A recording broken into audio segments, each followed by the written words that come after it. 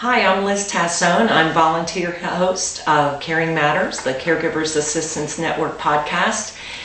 And I'm here today by myself to give you some New Year's resolutions. I came up with some Caregivers New Year's resolutions that I'm hoping you can use in this new year to kind of begin anew. As we all do, we always make these big lists of New Year's resolutions, and let's see how we do by the end of the year. But it's always a good place to start, that we start out with great ideals and how we begin the new year.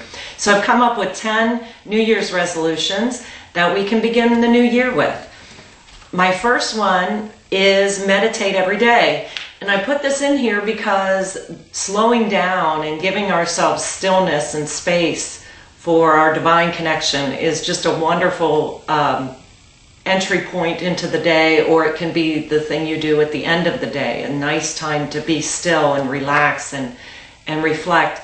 But for me, meditation means actually trying to get the thoughts out of my head and actually spending some time concentrating on my breath, sitting up, sitting still, and just being present to my breath and letting what I feel the time for the divine to enter in when I can let go of some of my thoughts.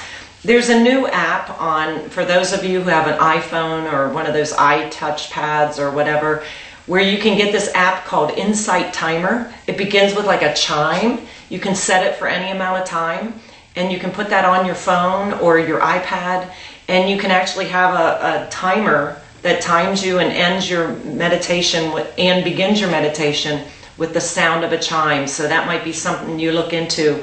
If not, to just set your own cell phone or something for 10 minutes if you're afraid that the time will get away from you if you sit too long. So just try that and just try to set your timer and begin with maybe just 5 minutes a day to have this quiet time where you sit and concentrate on your breath.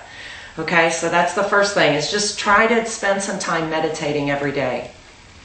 The second thing I thought of as a New Year's resolution for caregivers is to make a list of your helpers. Make a list of all those people who have said to you through the years, oh, give me a call if you need something, but they're not real specific. Well, start thinking about those people, your sons, your daughters, your nieces and nephews, your friends, your neighbors, all those people who have offered help through the years. And really think about all those people that have made the offer, and now just write down their names. Just write down their names, all these people who through the years, your contacts that have offered help through the years.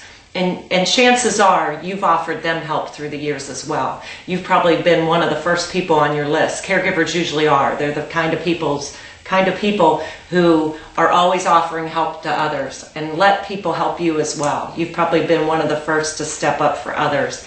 And sometimes we need to ask help ourselves. So just make a list of those people in your life that have offered help. The second list, if you have time. I know this is one more thing caregivers have enough to do, and here I'm telling you more things to do, but I'm hoping these things will help you. Make a list of the things as a caregiver that you need help with. Maybe occasionally you just really appreciate a meal that's home cooked. Or maybe you'd appreciate someone else driving your loved one to the store or to the doctor's appointment or the store or something.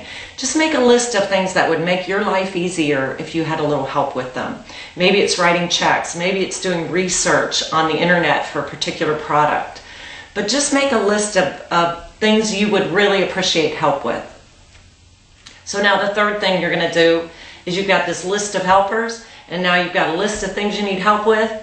And spend some time seeing where those two lists meet. Who could help you with this particular task? Who of these people you've listed might be able to drive your loved one to the doctor for you, or stop at the store for you, or even provide a meal? People love to help people. That's how we get fed, is by helping others. So when you ask for help, you're actually helping to make someone else's day, because we get fed by helping others. So don't be shy about asking for help. People appreciate when you make that phone call or actually take them up on offers of help.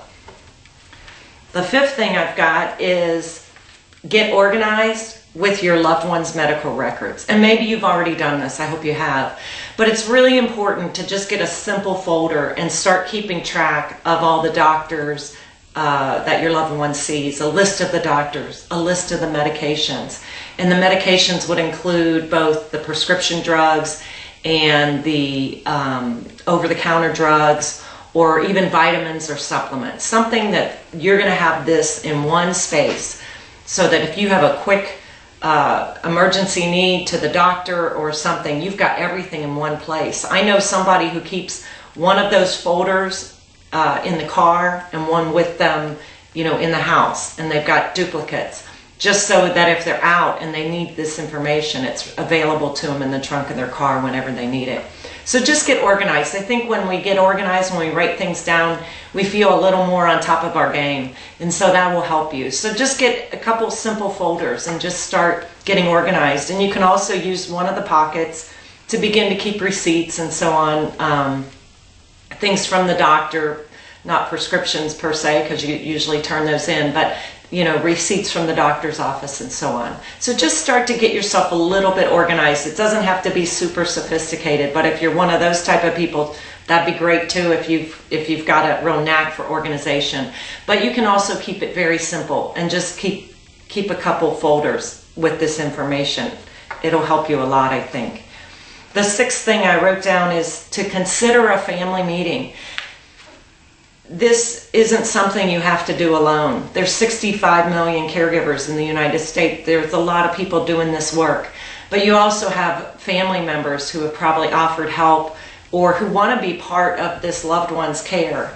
And so if you can all get on the same page with a family meeting, and if it's possible and appropriate, to bring your loved one to that meeting as well, and be very direct in what do you need and how can we help you.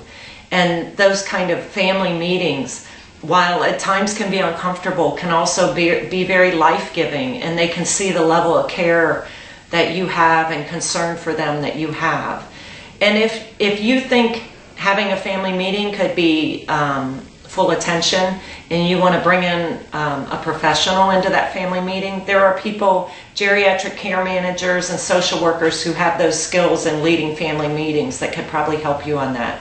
So don't be shy about bringing someone else in that has experience in leading those types of family meetings that can help you get your efforts really coordinated with others who are on the same team, who also care about your loved one. The seventh thing is use community resources. Now, you're listening to this podcast, so you're already doing one thing, which is listening to community resources. Catholic Charities and the Caregivers Assistance Network is one of those community resources here in Cincinnati that can help you. And this webcast goes out throughout the world, so you don't have to be in Cincinnati to be listening to this and to get support through this. But there's also, in your own community and in the web community or the internet community, there are so many resources. If you just Google search the word caregiver, you're going to get tons of information that can help you. Or if your loved one has a specific disease, you can Google search that specific disease and get a lot of information that can help you. So the internet is full of information. And if you have someone out of town that wants to help and be on your caregiving team, that might be something they could do for you, is do some research on the internet for you about the diseases or about community resources, because that's something you don't have to be in the community to do. You can just Google search your town and the information you need, and somebody can come up with that for you. The eighth thing, I don't know, this may be a little indulgent, but if you can, treat yourself to someone to clean your house every once in a while. It's a big treat. It's a luxury, but it's a real lift too. So when you are so busy that you have gotten behind on that, if you can sometimes splurge and get yourself a house cleaner just occasionally or once in a while, or maybe just one time this year, I think that's a real treat for a caregiver. The last thing I want to say is give yourself a break. Take a break occasionally. We talked about meditation as our first thing on your Caregivers New Year's resolution, but there's also ways to take a break just a couple days away or even one day away. And I was at a retreat center recently, and this nun who lives on this beautiful campus here in Cincinnati said, tell your group that they can come here for just a day if they'd like, and just be part of, just rent a room for a day, and meals are included, and it's a way to get away, maybe 1 or 2 days. Just treat yourself to a little day away from even the noise and hustle and bustle. And sometimes we come home from vacations exhausted because we've tried to fit so much in. But a retreat center is different. There's not a lot going on, and so you have time to truly relax, put your feet up, pray, get in touch with yourself, and truly rest. So consider that. So from the Caregivers Assistance Network, I want to say Happy New Year. And I want to thank our sponsors who are part of, listed on this webpage, for their support in supporting this podcast. We really appreciate them. And have a wonderful, lovely new year.